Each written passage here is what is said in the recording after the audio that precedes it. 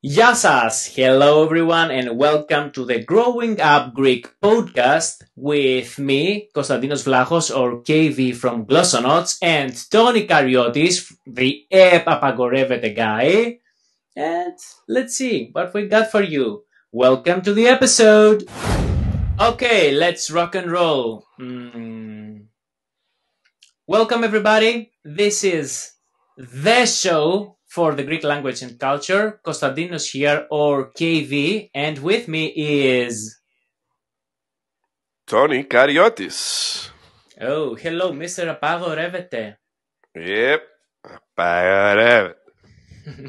Νομίζω μόνο εσύ μπορείς να το πεις τόσο ωραία. Yes, that's the one thing I can hold on to and be proud of. Okay, so we're very happy to be here. This is our first episode. Very first episode. We are so excited to share our experiences, our little knowledge about everything that is Greek and feels Greek.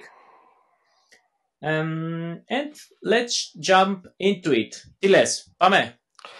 Let's do it. We got a Greek and a Greek American in the same room, so let's see how this goes. Mm-hmm. So, I think that we can start first with who are we. So, let me start. Yeah, my name is Konstantinos, or KV here. By the way, these are the initials from my name. It's Konstantinos Vlachos. I was born and raised in Thrace, in a small city called Xanthi. Not Xanthi, Xanthi with X, okay? And I'm a linguist. I love languages. I love teaching and learning languages. I already speak some languages. And I have a goal, and this is to make Greek viral. And we can say more things about me later on. Tony, τι λες? Πες μας ποιος είσαι. I am Tony Kariotis. A lot of you might have known me from, or just from my Greek content that I do, Greece content. Like you said, you're trying to make Greek viral. Well, I'm trying to make Greece viral. Baby. I'm a Greek American, born in Boston, Massachusetts, in the United States. I'm a first generation Greek. I'm an entrepreneur by nature, so I just love trying new adventures, business ideas, creative ideas, anything that I can have full control over. I just love to come up with new ideas. And I love coming to Greece. I'm in Greece often. And these last few years, I've stepped it up a bit just because of all the social media stuff that I do for Greece. And that's what led me to come up to Xanthi and meet you. So this show is not just something we came up with today. This is months in the making. This is something that we really wanted from the first time that we met each other. And do you want to say a few things about how we got in contact and how we met each other? So from one side, we have a crazy guy from a little provincial city in Greece, wants to make Greek viral. And on the other side of the world, literally, we have another crazy guy living in Boston, wants to make Greece viral. Okay, share the story. Yes. I will let you. So I started off where I was a guest on your Instagram live series, which was really cool. That was an honor to appear on that show and talk a little bit of Greek and Greek language, and maybe the why I came up with the word apagorevete and why do I say it with such an accent. I say it with such an accent that I get a lot of comments by people that think I'm not Greek because of the way I say it. They're like, you don't even pronounce it correctly. You shouldn't say that word. And I'm like, do you realize, like, I'm in character. Like, I know how to say it. It's just a character. And then we kind of said, let's try to meet up when I come to Greece. And when I was in Greece, I usually the last few years since I've been with my girlfriend, now fiance, actually, I should say, in case she's listening. Thank you. Obviously, now that I'm with her, I go up to her part of Greece, which is Kavala, Lefteroupoli. And so I timed it so that when I go up there, I'll make a day trip to Xanthi, and there you were waiting to show me the town. Took me to Old Town, showed me around, then we had some lunch. Gyro. Φάγαμε γύρω, πολύ καλό, Yes, και yes. γλυκό. Que glico. The gyro had ketchup and mustard in it, which was great. Come on, yes, and then wait. Tony, wait. What do you mean? This is ketchup, mostarda are the basic ingredients for apolla. When you ask for apolla, yes, a gyro apolla έχει ketchup, mostarda, κρεμμύδι, ντομάτα, πατάτες gyros. Boom, that's it, baby. Easy peasy. 100%. 100%. Depends where you are in Greece. Yes, I agree with you. I like it that way. But I like both. Some days I like the ketchup mostarda, some days I like tzatziki. But anyway, so then we went for risogalo, which was really, really good. And then we ended up at the beach. It was a great day. Can't complain. And that day we make also a video on the beach. We made a few videos. Yeah, we did a couple of Power episodes, and we did a few of the videos that you posted on Glossonauts where we're talking about Gringlish words and phrases and all that good stuff. So it was a fun day. Mm-hmm. And I want you to elaborate a bit more about Xanthi and especially the old city, Παλιά πόλη. How did you find the place? It was really nice. It was beautiful. It was a nice place to walk around. You told me a little bit about some of the buildings, how it's still a living village.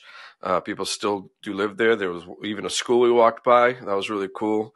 And then there was there was one building that I think you had an eye for. It was one of your favorite looking ones, and you were saying how I think it was recently sold or it was recently for sale. But yeah, it was a really nice town. I enjoyed it. Let me say this for the people that they hear us, that the old city of Xanthi is the biggest traditional city in Greece that is still it's still a living part of the city. I mean, there are people that they actually live in the old city of Xanthi. Perhaps now you're going to think that, oh, come on, Plaka in Athens is an old part, but if you think about it better, Plaka is most for tourists and has like shops and stuff like that. The old city of Xanthi is like it's a part of the city that is still living with kids, grandmas, papudes, yayades, people living there. Yeah. So Tony, while we were traveling in Xanthi, I had an idea. I noticed that you speak Greek. That is true, you speak Greek, and I think that we can make your Greek better, even better than they are. All right. So one of the concepts of this little podcast is me trying to help you implicitly. You will not even realize it. Okay. And for the people that can see the picture here, perhaps they recognize a greeting here in Greek, which is Yasu. Yasu, 2 words. So I already started implicitly in teaching you Greek. We will see how this goes. I love this idea. That could be one of the side missions of this show, the side quest of make Tony speak great Greek. Okay, άρα αυτό σημαίνει ότι θα μιλάμε και ελληνικά, που και που. Ναι. Ωραία. That was a big word, ναι.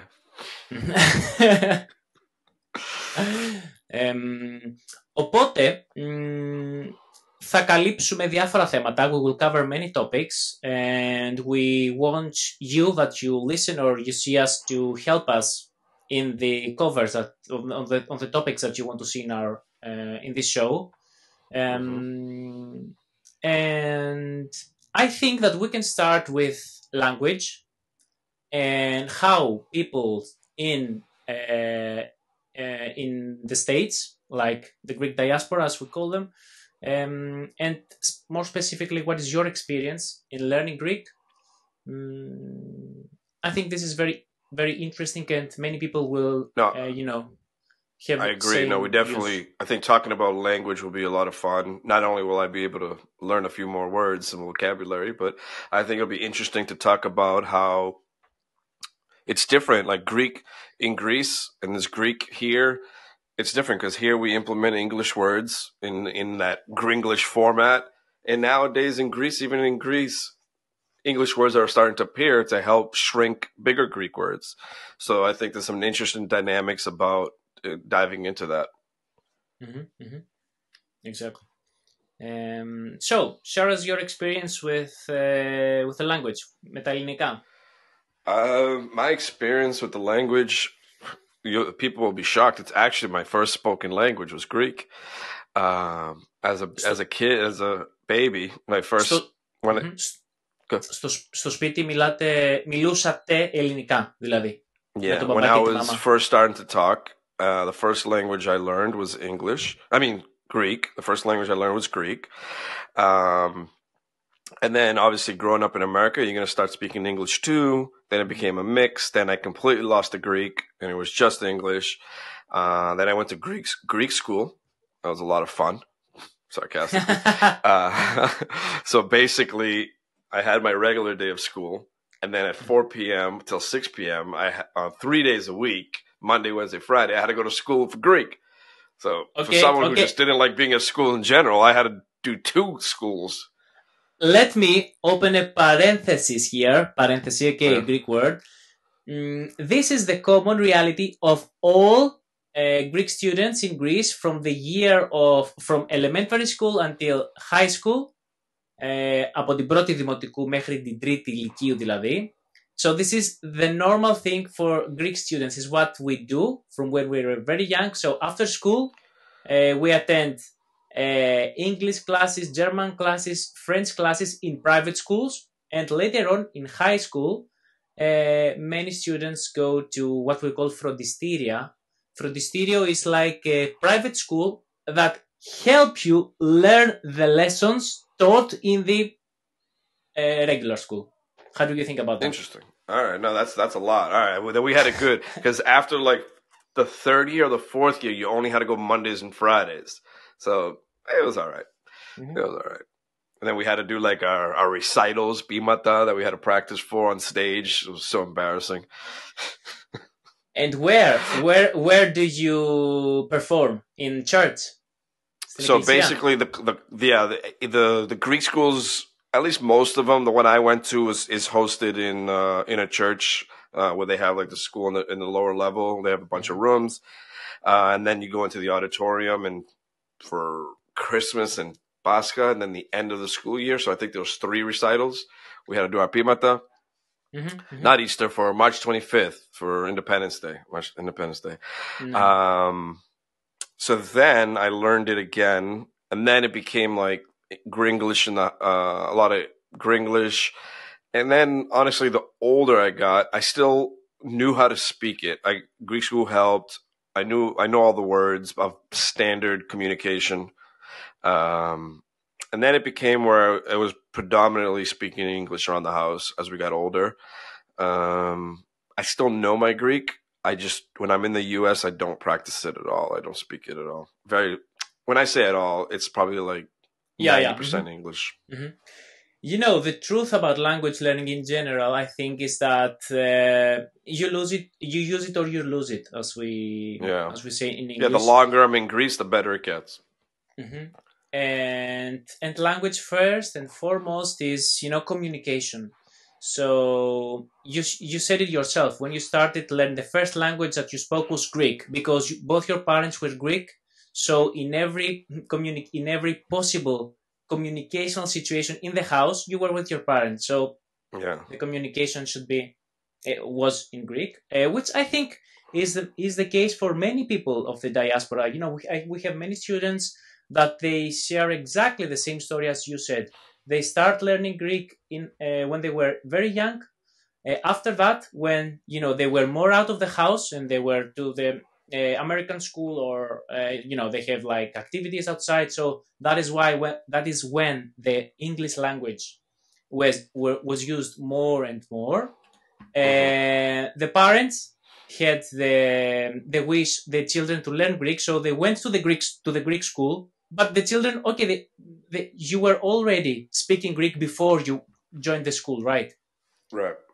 that I think what you learned there was more like a more, you learn how to read or to write, perhaps. Yeah, no, we learned the past tense, the pretense, the Yeah, the grammar, details, grammatiki, the how to grammatiki, read, how to write, where to put your tonus.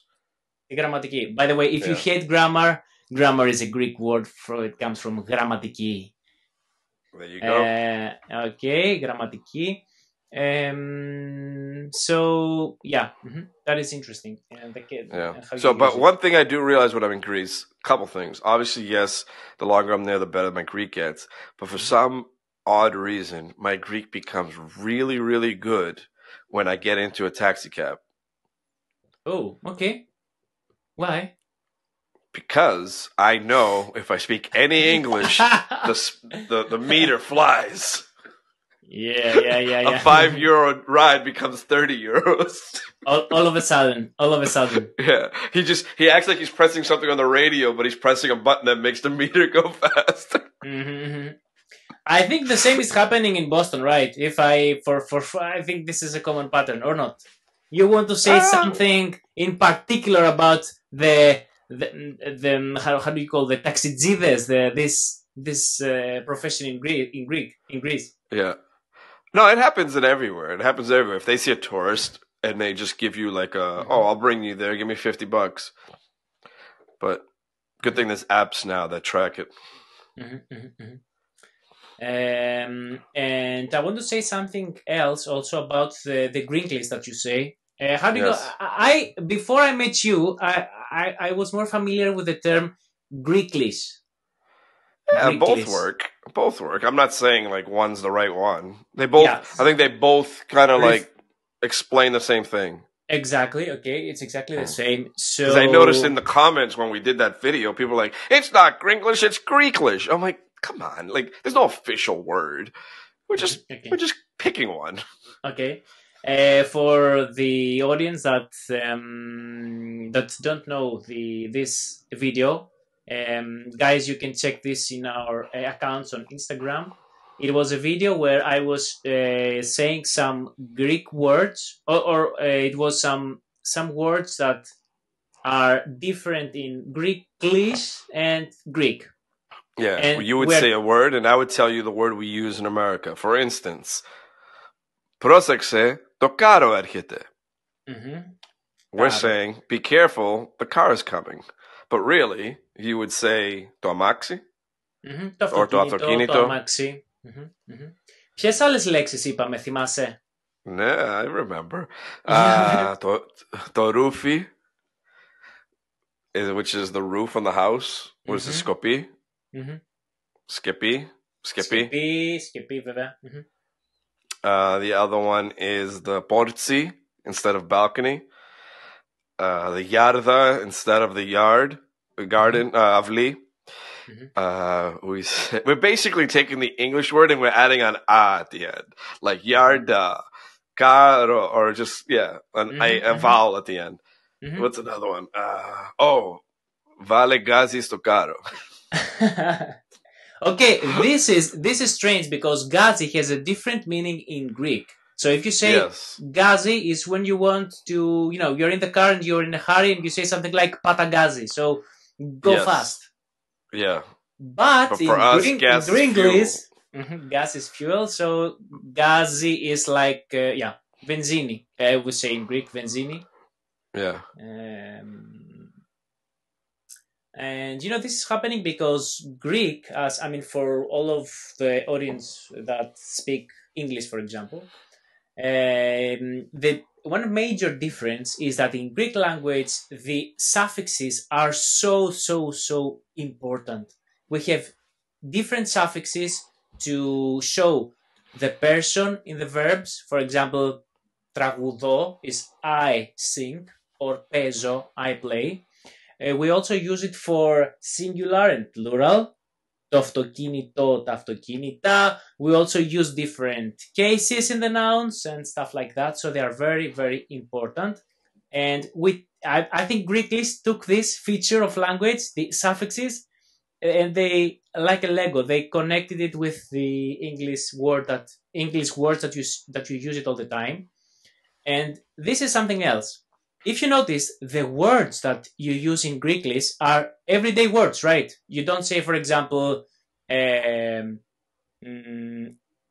words that you use very rarely, right? So they are high frequency words that you were listening, you are using, and that's where the mix. That's well said. I never thought of it that way. That's good. That's good stuff. And okay, language is one very interesting topic that really it fascinates me. When I was younger, I was born and raised in Xanthi, which is a small city, but in terms of the vibrance, in terms of multicultural issues and multilingual issues. So when I was growing up, I was exposed to Greek, Turkish, Russian, English and German at school. So I was always in this context, and also my heritage. My parents are from Pondus region, so they were speaking a Greek dialect. Are you aware of the Greek dialects? They were speaking Pondiaka. You know that we have actually many dialects in Greek. For sure. Being from Kalymnos, I know in Kalymnos we have some words that you don't hear anywhere else. Exactly. Dialects like Ποντιακά, έχουμε τα Τσακώνικα στην Πελοπόννησο, έχουμε τα διάφορες διαλέκτους.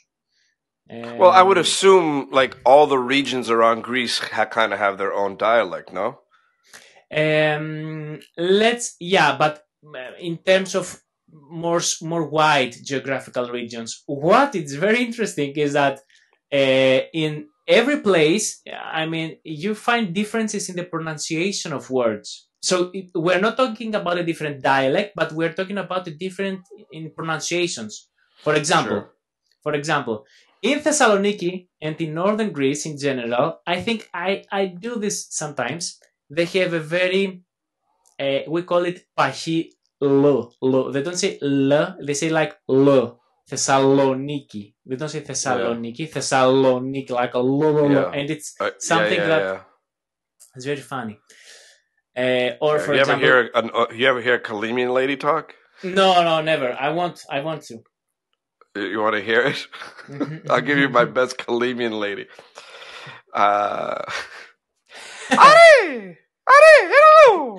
hello, πού είσαι, τι νους είσαι, να σου δώσω λίγο χαρτιλίτσι, θες χαρτιλίτσι, έλα μου, τι νους είσαι, θες να φας φύλλα, έλα φτιάξαμε φύλλα σήμερα. Wow, crazy. Okay. That's the Kalemian lady. That's the Kalemian lady. Okay, that's great and very interesting. So, as you see here, Yasu. Yasu, okay, you already know this. It's a fantastic way. Yasu reminds me of that Iacovidis song where the phone starts ringing. And the song starts off with just the phone ringing, and she goes, nah. He goes, Yasu. That just reminds me every time. So you can use actually Yasu everywhere, right? You see someone, Yasu. You have a conversation and you go to your work and the other person to your Yasu. We're drinking, we say Yasu. Okay, use it. It's very interesting. And do you know what is the meaning of this? Where does it come from? Yasu. I would just guess the translation, like for you, for your health, towards you. Exactly. Am I right? Exactly. So the ya part is the abbreviation of, the small version of υγεία. Υγεία. Yep. Health in Greek. And su is, yours, exactly what you said. Personal pronoun. Sort of like how yamas is for all of us, yasu for you. Bingo. I'm catching on quick. Don't worry. I'm catching on quick. And, in Greek, we have 5 vowels only. A, E, I, O, U. And the U, for example, in English, you use only one letter, the U. In Greek, Yeah. you need two letters for that: omicron and epsilon, Yes. u, Yes. to make this sound. So, what else do you want to say before we close this very first episode of? I can't believe we're already done. That went by really quick. Mhm. They say time flies when you're having fun, huh? I'm Mhm. excited. I'm excited for this because I think it's going to be a fun show. We're going to be talking about basically everything that comes with growing up as a Greek, growing up as a Greek American, the language, the differences in the language, the culture. What is it like growing up as a teenager? What is it like growing up as a young adult in each country? Why do Greek Americans and Greeks from the diaspora love coming to Greece so much? Is it because we long for it? We're holding on to the culture, and also some of the differences about like cultural activities. Because I've noticed over the recently, I don't know about recently, but I've always noticed how here the Greeks, we hang on to everything that we can that's Greek. So like kids grow up going to everything Greek school, Greek dance. They play sports with just their Greek friends. They go to Greek this, Greek that. And then I ask people in Greece, I'm like, oh, I'm sure you grew up, you went to Greek dancing, you went to this. Like, we have that. We know it. Like, why would we but here, like, a lot, 90% of the Greeks go sign up for that. And partially it's because we don't have Greece here. That's the closest thing that we can have for Greece. I would assume that's the main reason. But yeah, no, this will be a fun show. And hopefully, if you guys enjoyed this one, make sure you subscribe, like, all the good stuff to make sure that turn notifications on, follow us on our social medias. We'll let you know when the show has its social media, but for now, you can follow us at yours is at Glossonauts, mine's at I Am Greece, and I'm sure soon we'll have one for this show once we finalize all those details. And I want to add that we really want to add value to the listeners. We're going to share mostly our personal thoughts and personal experiences. I will do this from the perspective of the Greek guy. You will do this from the perspective. Yes, the perspective and that's of what I love about the the dynamic of the show. diaspora. We have the guy in Greece and we have the guy in America. Both are Greek. Both grew up two different styles, editions of being a Greek.